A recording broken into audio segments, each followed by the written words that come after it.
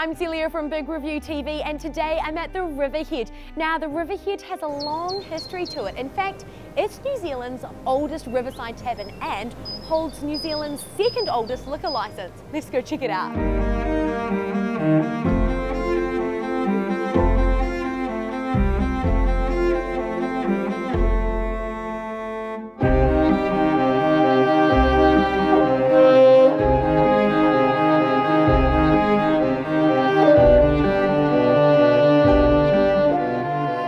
Hi, I'm Paula. I'm one of the owners of the Riverhead. I own the Riverhead with my husband.